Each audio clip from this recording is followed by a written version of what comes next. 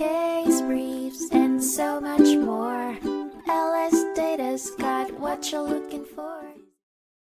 The Supreme Court decisively held that the National Labor Relations Act permits the board to intervene in jurisdictional disputes and settle which group of employees has the rightful claim to perform a certain work, including preventing work stoppages. This ruling strayed from the board's earlier interpretation that it lacked the necessary guidelines to make such a determination.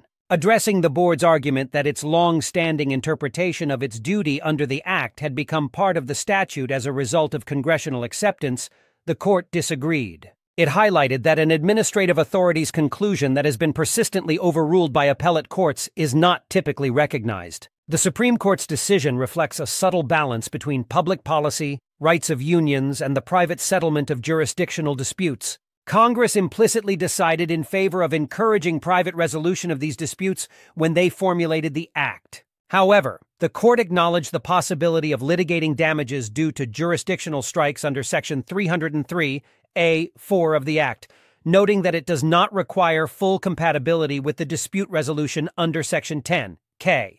In summary, the Supreme Court's ruling underscored that the National Labor Relations Board cannot disregard its responsibility to resolve conflicts between employee groups over who is rightfully entitled to particular work assignments, a significant addition to labor relations law.